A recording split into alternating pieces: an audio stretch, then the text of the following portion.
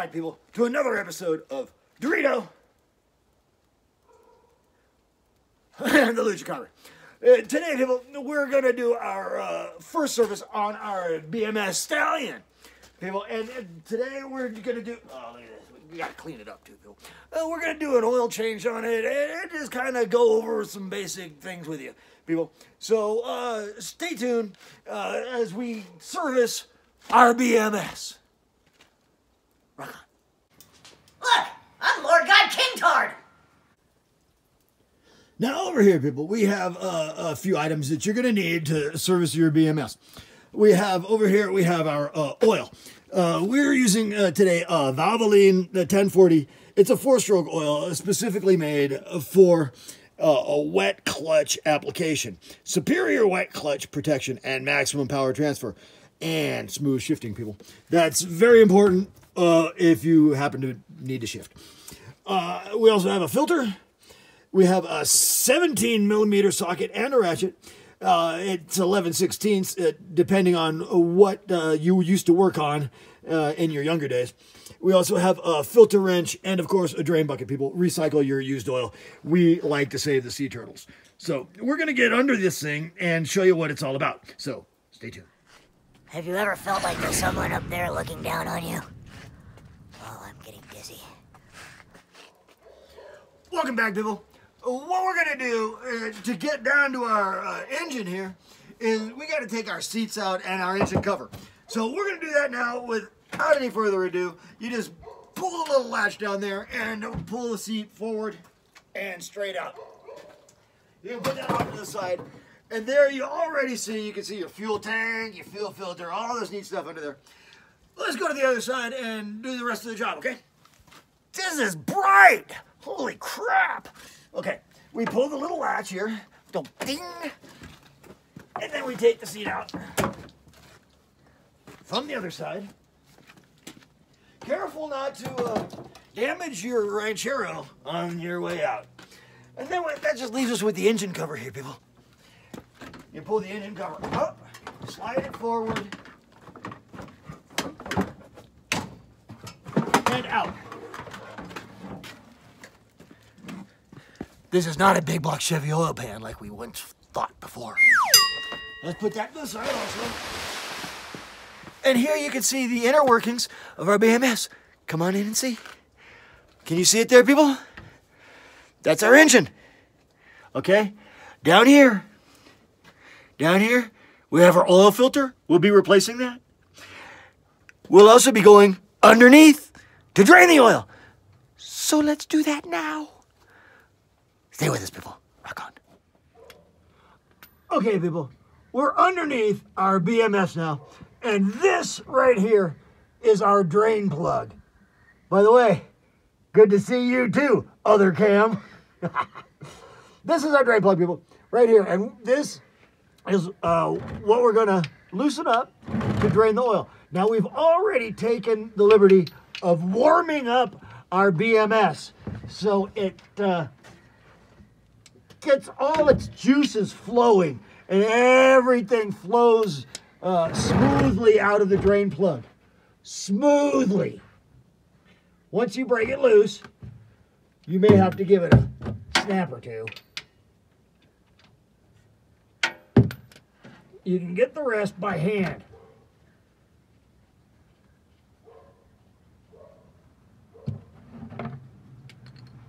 Now, careful not to spill any of this because we still don't want to harm the environment. Now, even after 200 miles, people, this oil still looks pretty good. Can you see that? Can you see that from where you are? I'm sure you can see it from over there, though. Still looks pretty good, people. We got a couple quarts of oil here that we've got to get drained. So we'll let that drain, and we'll get back to you. Stay tuned. Okay, now, people, as you can see, here is our oil filter. We'll take our oil filter wrench and go right down like this and loosen it up. It's on gluten tight for sure. And you'll want to replace it gluten tight. Now, this will cause a mess. But that's your oil filter housing right there, people. And that's your oil filter. All right, we're going to put a new oil filter on. We'll be right back with you.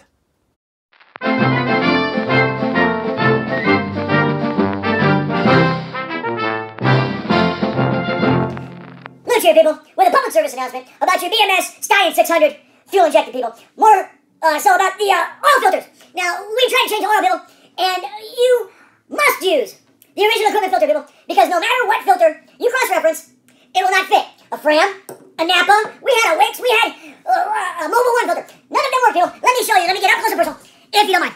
And I'll show you why. There's a bevel here that's inset. It's concave, and that's necessary to clear the adapter for the oil filter, the part that it screws onto. If you look at these other ones, they're not concave like that, but they have these little rims that stick up, and these rims will bottom out before the O-ring seal gets tight. And this will cause a major oil leak, people. Major oil leak. They will not work. Although they screw on and they will tighten, they will leak. Don't use them. So here at Dorito and the Luch Copper, we are telling you, only use original equipment, BMS oil filters. You'll be happy. Rock on, people.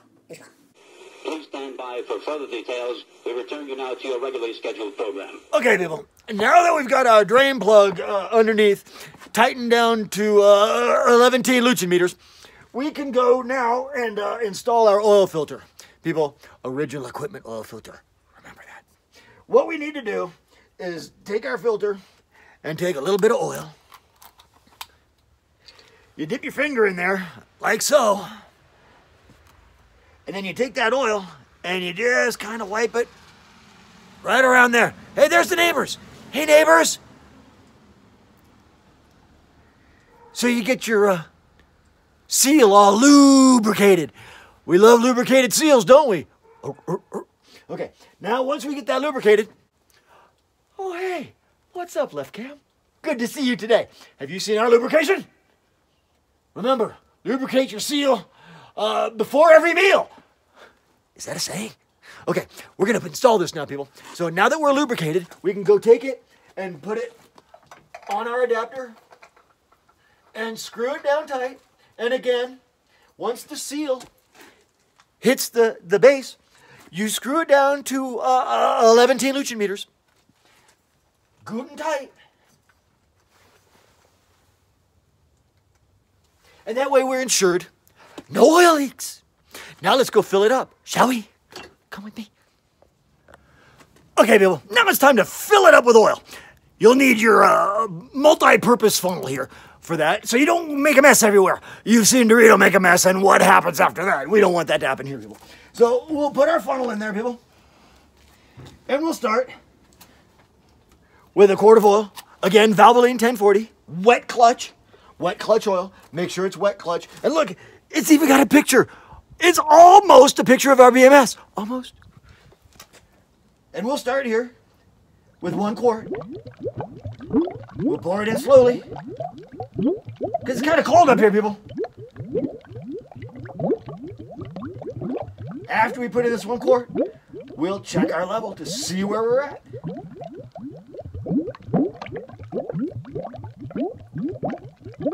Oh, look at it go. It's a thirsty one, people. She's thirsty. You've heard about them thirsty ones, haven't you? This is thirsty, all right. She's drinking almost a whole quart so far. And there we go. 1 quart of oil in, people. 1 quart down. 1 quart down. Okay.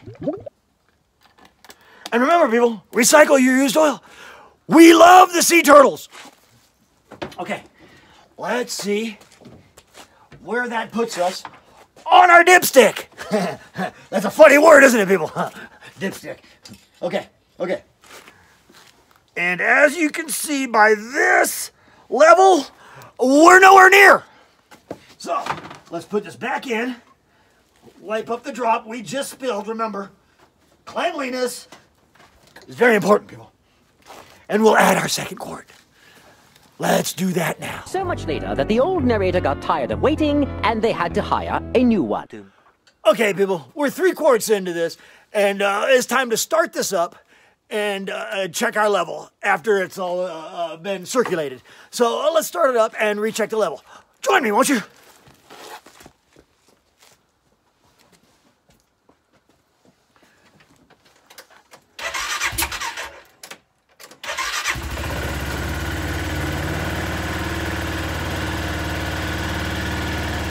Now's a good time to check for leaks, people. Make sure that you don't have any oil raining out the bottom of your BMS. Oil rain sucks. It looks as if our filter is sealing well.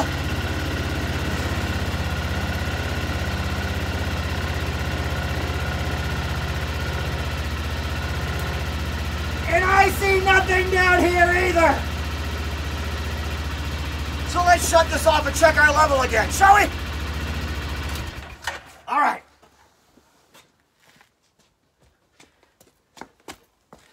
Now that we've got everything circulated, let's see where we're at.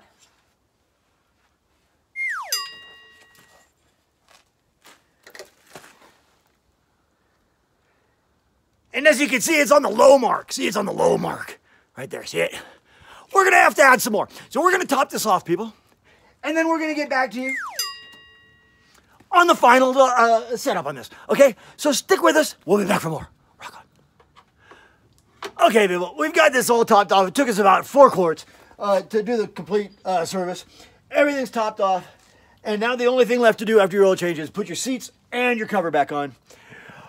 But before you do that, people, I know I didn't show it, but you really need to put a wrench on all your bolts, people. Make sure everything is snugged up tight and everything is torqued down to its proper Luchin meters, people. Because I can't stress enough, you don't want your stuff flying off on the trail, people. So that's part of this 200-mile service, people, is to tighten all the bolts. Shocks, wheels, any nut, all the bolts that are attached, any hose clamps, everything that you can get your wrench on. Tighten it up, people, because I can't stress it enough. Things come apart.